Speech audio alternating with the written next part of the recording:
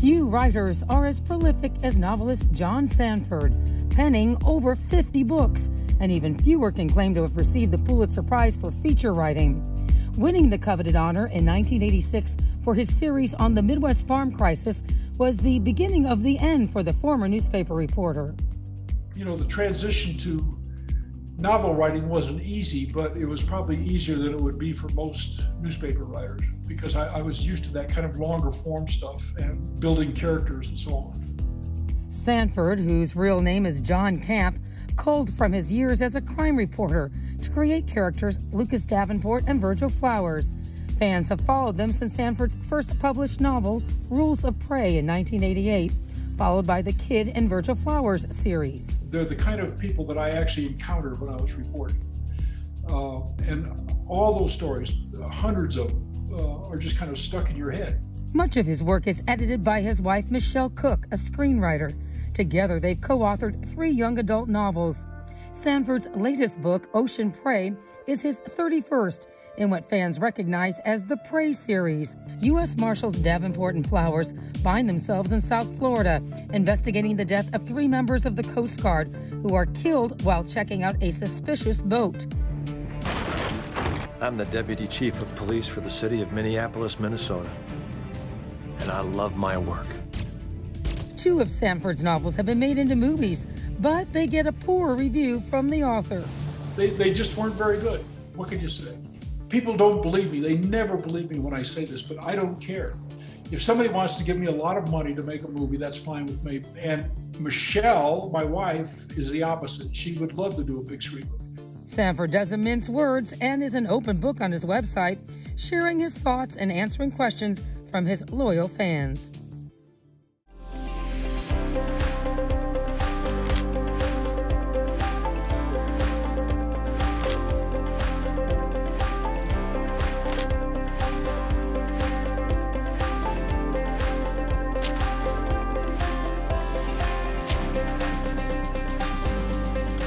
John Sandford, welcome, and thank you for joining us virtually. Yeah, thanks for inviting me. Well, I want our viewers and listeners to know that you have a connection to Missouri, that you worked for the Southeast Missourian early in your career in Cape Girardeau. Yeah, I did. I worked there for 2 years, and I was a reporter, and I did some photography for them. And I've also set a couple of books in St. Louis. Well, you know, like another one of my contacts with the St. Louis area is in 1980. I paddled a canoe from the top of the Mississippi River to the Gulf of Mexico by myself. And I came through St. Louis, and I actually spent a few days there getting my head back together after that long trip down. So the Mississippi River has been really important in my life, and I like the whole valley. That's one of the great places in the world, I think. I can't imagine seeing going down the river and seeing it from that perspective. That was quite adventuresome, to say the least, if not dangerous. Well, it was, and a lot of people don't realize it, but you get down south of St. Louis, and there are huge miles and miles of white sand beaches that are sort of like, you know, southern France or Fort Lauderdale, but you can't get to them because they're on. You know, you got the levee on one side back, and you can't get across the levee, and the swamp that's behind the levee, you can't get over there to the beach. But there are huge beaches there. So that's fascinating that you've done that. And I know that you were devoted to your writing, and you talked about how long your day-to-day workings. But you do have other things you do like to enjoy. You said you do diving.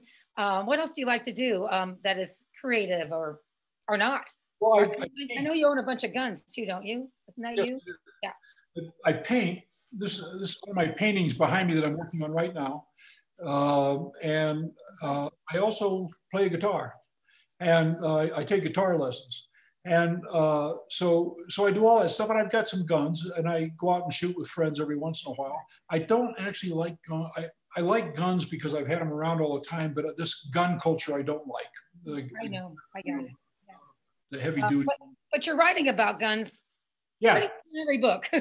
That's a conflict for me. That really is a conflict because guns are so important in my books. But then just today, I guess yesterday, there were another 8 or 9 people killed in Indianapolis by a guy with a gun, and this is absurd. So It's a sign of the times, sadly. When you look back at your times of journalism, and we mentioned the Pulitzer Prize that you did for future reporting on the farmers, you followed a farming family for a year in Minnesota, Southwest Minnesota.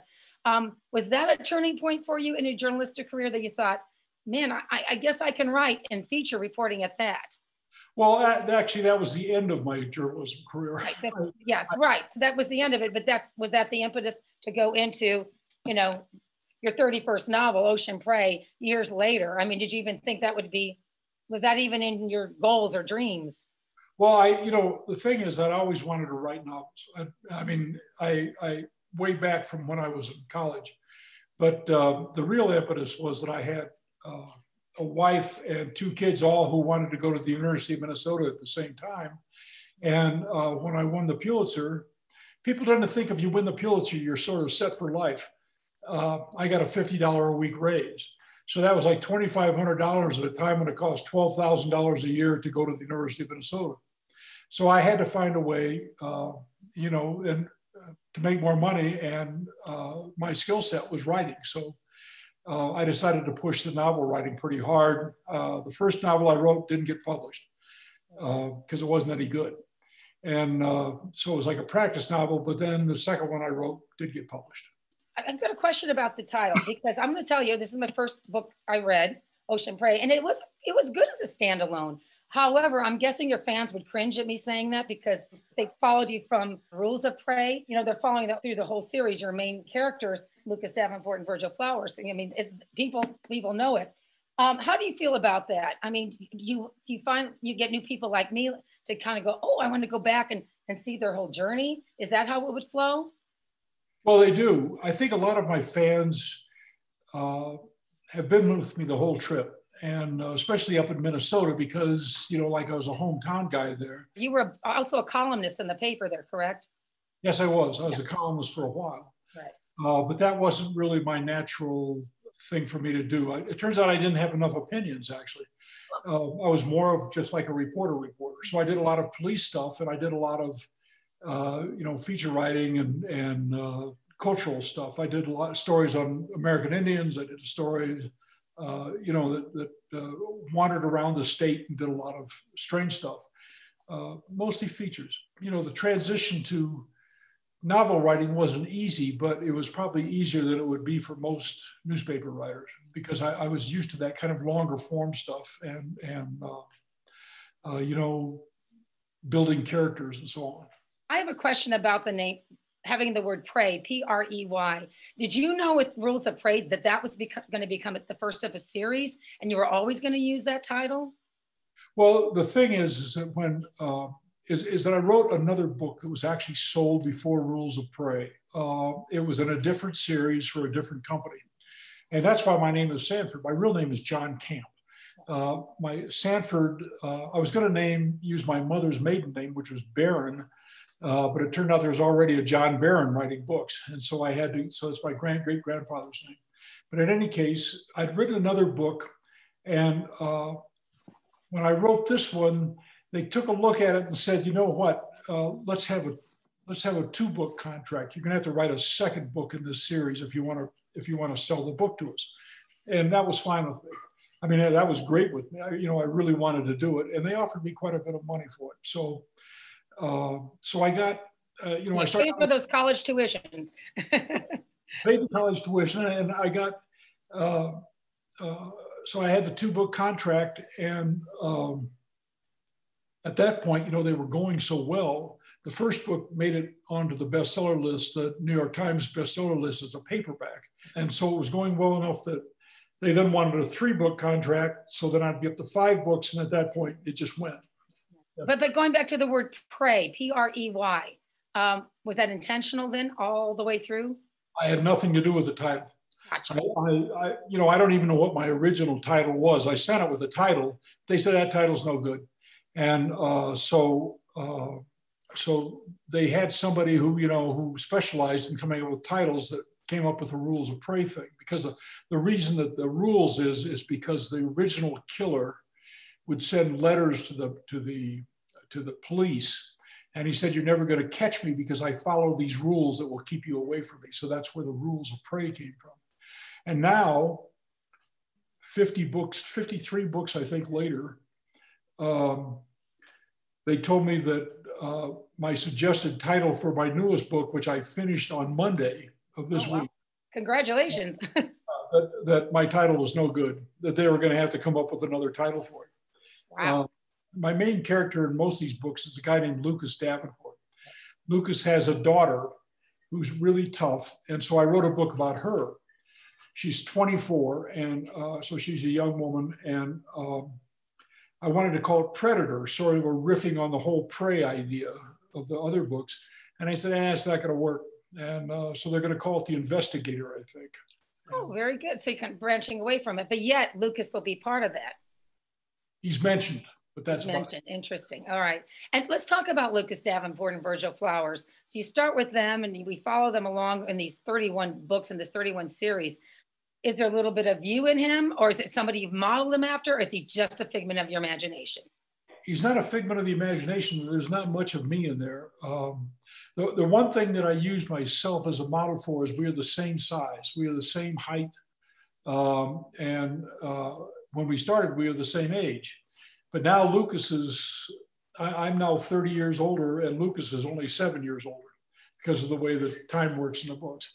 But I only did that, the same height, same coloration, same eyes, because then I don't have to worry about remembering it. It'll always be right. And I don't use a figment of my imagination, because that sounds like something that's kind of out there. He's very carefully constructed. I mean, I thought about him for a long time, especially after my first book was not accepted. I thought, I actually sat down and thought, what do you have to do to make these characters? And what you have to do is you have to construct them very carefully. So Lucas is kind of a tall, rugged guy. He's sort of a man's man, but he likes women a lot. And, yes. he sort of has a history of chasing women. And so, at least until he gets married. And then, so that's one thing I did. And then eventually I made him rich. Because I think that gave you more flexibility. In other words, what I was trying to do is I was trying to create a character that people would like. And a lot of authors, especially new authors, often create main characters that people don't like, because they think that that's going to give him some kind of solidity, some kind of quality that's interesting as opposed to attractive. Interesting. He's a really tough guy, and he's violent and all these kinds of things. And then he turns out to be, people say he's a jerk. He's not a very attractive character. I wanted people to like Lucas. Right. And even though he has a violent streak. So. Right. And you intimate that in this last book, Ocean Prey. Let's set that up for our viewers and listeners regarding the synopsis of it. So Lucas and Virgil find themselves working together again, but frankly, Virgil's underwater through a lot of it. Yeah, the basic story is, without getting into anything that would spoil the book, it starts out with a Coast Guardsman who sees what he thinks is a suspicious situation out on the ocean outside Fort Lauderdale. It's right on the coast. He's fishing off the coast in his own boat, not a Coast Guard boat, and he sees a boat, an expensive boat, coming fast down the coast, and all of a sudden it stops. And it seems to him, because there's some distance away, that it's picking up a diver that was in the ocean with no flag, with nobody around, nothing there. And it seemed to be suspicious. Then the boat takes off in a hurry, and it's going into the cut that leads into Fort Lauderdale from the outer edge. It's like an island out there. It goes into Port Everglades at Fort Lauderdale. Well, he calls up his duty officer and says, you ought to check this boat. So what happens is, when they check the boat, 3 Coast Guardsmen get killed by the people on the boat that they're chasing. And it turned out that they were pulling up behind a drug runner's boat. And they didn't understand that. And they wound up getting killed because of it. And so that's what happens. And then the FBI investigates, because it's Coast Guardsmen killed, and the FBI is not getting very far because they're not very well set up for this kind of investigation. And that's how my character, Lucas Davenport, who was a U.S. Marshal, not an FBI man, gets introduced to the situation. Right. And it's a great read. And from what I gather with your fans, you can go pretty quickly through. I mean, it's one of those page turners, always wanting to get through it. Who are your fans too, John? You're an open book because I went on your website and basically things I wanted to ask, I'm like, well, your son was asking you and all the different videos you have. So obviously you get asked a lot of questions from fans over the years, and why not, since the 1980s, I'm sure that's happened a bit. Who are they, and have they changed through the years? It's hard to tell because books aren't bought quite the same way a lot of other things are done, where you have any kind of identification. But my sense of it is that most of my readers are female. I would say probably 60%, but that's true with most books, that women read books more than men do. I think that I appeal mostly to sort of a middle-aged reader type of group of people who, I would suspect 40s on up. I think that younger people actually don't read long books as much as older people do. And I would like to attract more. Now, we'll see what happens with this new book, with the book about Davenport's daughter, because that is somewhat aimed at a little bit younger. But I kind of think even there, it's going to be the same group of people. I mean, I just have a kind of a pretty loyal group of fans, and that I talk to on the net and in person, and so that's what it is. So the criminals and some of these storylines, do you watch the news for these types of stories? Do you kind of go to police blotters, if they even have those anymore? I mean, how do you get these ideas? Because to write so many books, quite often, almost not one a year, but close to it. That's a lot of creativity. And also an addendum, do you feel the stress of that, or is it a pleasure? The thing is that I was a newspaper reporter and did a lot of police stuff for so many years. I mean, I did it from the time I went into the Army. The Army sent me to journalism school. And so I went into the Army when I was 22, and I stopped reporting when I was 47. So, 25 years. Most of that is kind of hardcore reporting. I did longer form stuff. I did a lot of police stuff. So I've got all these stories kind of in my head. And I also have a lot of stories that are kind of unusual police stories in that they involve stupidity. My villains are not super villains. They're not, they're not geniuses. I mean, some of them are pretty smart, but most of them are not. They are people who are just sort of workaday criminals. They've been in prison. They're going to go back to prison some days. They shoot people. They don't. And so they're the kind of people that I actually encountered when I was reporting. And all those stories, hundreds of them, are just kind of stuck in your head. What's interesting, I found at the end of the book, when it says about our notes from the author, you are very self-deprecating, because you pretty much say, my brother-in-law points out that I mentioned the wrong kind of gun for another story or another book that you've written. And then you talk about basically, hey, some things may not be exactly right, so kind of back off in so many words. Do you do that for every book? No, I only did it for this one. And the fact is that over the years now, with all these books, mistakes have crept in. Some of them are typos. Some of them are mistakes, and some of them are accidental. And I just wanted to explain that. And I wanted to explain it in this book because this book has a lot of diving in it. And Virgil Flower spends a lot of time in the water. And diving is a very technical thing. Did I read that your neighbor is a diver and you got a lot of information from him? Yes, and I also dive. And so, but I don't dive like he does. He has been everywhere in the world diving.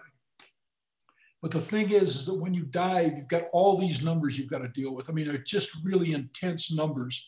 And like how long have you been down? How deep have you gone? How long did you stay?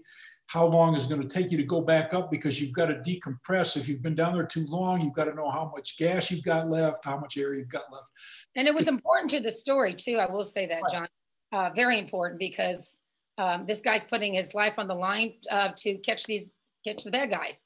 Yeah, and so when you have all that kind of information, things get screwed up. That's what it comes down to. And I just wanted to say, I know these things, but sometimes errors creep in, and you don't really even know where the error came from sometimes. So from your first book, Rules of Prey, to the latest one, Ocean's Prey, has your writing changed at all through those years? I think it has. It's become smoother, but it might have become somewhat less interesting, actually. The thing is that you have, and in that first book, I worked on it so intensely. I mean, I worked on it and now, because they want one book a year, the Davenport, and then I was also doing another second book a year. So for 12 years, I was writing 2 books a year. You're doing it faster. And I tried to slow down with the Letty book that I just finished. And I tried to put a lot of that early feeling into it, where I was spending much more time actually looking at the landscapes that I was describing. The new book that I just finished is set down on the border in West Texas, right on the Mexican border. That's where a lot of the action takes place. And so I went there, and like a lot of the feeling and character of a book for me comes from reporting, from looking at actually what you're going to be talking about. So aside from going to the location, like to get inspiration or maybe and get more details, what is your typical day of writing like? I mean, most people at this point in where you are in life would be retired and say, okay, I don't need to do 2 books a year, but obviously you love it. But what's it like? What's your day like? Well, it's sort of like a newspaper day, except that it's shorter and it's a little bit more intense, because I'm not making any phone calls. I'm not talking to people. I don't have people around me. I've got a little space that I sit in, not a big space at all. And I work probably 3 or 4 hours a day, but I work almost every day of the year. If I don't work someday, I feel bad about it. And I feel like you also kind of lose the thread. So when I was writing 2 books a year, just about every day for about 4 hours. And are there some pros and cons? I mean, you've written a lot of books, most of the books by yourself, but with the Virgil Flowers, don't you collaborate with someone else on those, right? Correct? I have collaborated. I collaborated on about half of them. And, so working in your space, how does that, is there a pro and con to working with someone else? Is it more difficult, easier? What do you find? It's more difficult. Right. One of the things that we did is that I would sign up my collaborator. Who my collaborators were my newspaper friends and one golfing buddy that I had. What I would do, they were all smart people, and I would tell them a year ahead of time, let's collaborate, and then we would split the money 50-50. And what I was doing is that this was a way for these folks to get a nice chunk of cash before they retired, because they were all about coming up to retirement age. And so it worked out for them. But what I would do is I'd tell them a year ahead of time, and I'd say, okay, let's spend the next year talking about it. And so we would talk about it, and they would come up with ideas and scenes and places and that kind of stuff. And so by the time I got finished talking to them, we would have sort of a full outline of the book, and then I would write it. They didn't actually do the writing, so I was still back there in the room by myself writing the book. But I had this big stack of paper of research that they had done and work that they had done on it. And in one case, a guy named Larry Millette wrote a book that he did not get published. I think it was his first effort to write a novel. But I looked at it and I thought, I can remodel this novel and kind of change things around. And that became the first Virgil novel. And Larry has then gone on to write 10 or 15 pieces of fiction himself. And you've been out there, you're established, you've been very successful. You got a Pulitzer Prize with your name there as well for feature writing. What advice do you give writers starting out? I'm sure you get inundated with your fans. Hey, I've got my son or my daughter, and what do you suggest? So when they say this, what is your answer? Well, one of the things that new writers don't really understand is, first of all, how hard it is, and because it is hard. But the other thing is that you have to learn how to write novels, and that's what newspaper reporters don't do. A lot of them have the skills to do it, but they are used to working in a situation where they write for the day and then they're finished. They go home, the story's done, it's gone by. But if you're writing a novel, it's going to take you a year. And you've got to write every day, just like you are at work. But then you have to learn how to do it. You have a lot of things to think about. And a lot of people just kind of sit down and they write chapter 1 and they start typing, and that's not going to work. You have to actually think about all these stuff. You got to think about your characters. And like I said, a lot of writers, especially new ones, will start out with a character that's unlikable. You just don't like them. You have to think about it. And frankly, I think that most thriller writers, many of them are former newspaper reporters, go through this learning experience. I mean, you might have a lot of writing experience in your past, but you need to learn how to write the books. And I think most of them are thriller readers, so that you learn the conventions of the genre. You learn, what you do and what you can't do, and you learn weird stuff. For example, I don't have any extensive sex scenes in my books, even though Davenport really liked women. There are no longer sex scenes in my book, not because I'm embarrassed by sex scenes, but because it slows the book down. You can't have you can have a really fast sex scene, and that's fine. So, you say that Lucas and his girlfriend jumped in the shower and got all soaked up and so on, and then stop. Just, you don't get into you leave that to the lady writers who are writing romance novels and, those kind of steamy romances, and which I respect. That's another genre that's quite good, but the books move slower. If you're writing a thriller, one of the main characteristics is speed. Right. They have velocity, and a sex scene just stops it. So you learn things like that by reading the genre, and that's how you do it. So John, working with your wife, as strong as she is, and probably I have a feeling you're very strong in setting your ideas, it was not always a match made in heaven. I'm sure there were a few discussions. There were a lot of discussions, because she's a very good writer on her own. And the first time she wrote a screenplay, it was made into a movie. That does not happen very often. And so we got into these, it was a trilogy actually, and we had a lot of serious discussions about how because our styles do not necessarily match up. She's much more intense than I am, and she wants to go over every word 4 times, and I am stuck with a velocity thing where I want things to go quickly. So that was a big difference. Yeah, that's interesting. I think it's fascinating. I know that you're fans of, and anyone who's wanting to be a writer would appreciate what you have to say. Now, a couple of your books have become movies, television, I think on the small screen. Did you like that process, or was that something you don't want to repeat? People don't believe me. They never believe me when I say this, but I don't care. If somebody wants to give me a lot of money to make a movie, that's fine with me, but I don't want to have anything to do with it. I don't want to meet the producers. I don't want to meet the stars. I don't want to meet anybody. I don't want to go to Hollywood. I don't want to go any place, because I'm a book writer. And Michele, my wife, is the opposite. She would love to do a big screen movie. But the 2 books of mine that were made into TV movies, they sort of sucked.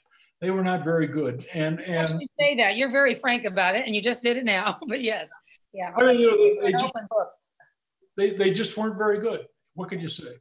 Well, John Sandford, thank you so much. It's an inspiration to hear from you and hear that you can still in your 70s be active and keep the mind active and your health as well by trying different things. I love that. Inspiration. And I want to remind our viewers, listeners, that you can pick up John's latest book, Ocean Prey, at Left Bank Books, one of our fine independent bookstores. So please go and patronize and help out our small business owners in St. Louis. So John Sandford, thank you so much. And we'll be looking not only for Ocean Prey that just came out, but the one that's coming out a year from now too. So thank you. Hey, thank you for having me. I enjoyed the talk.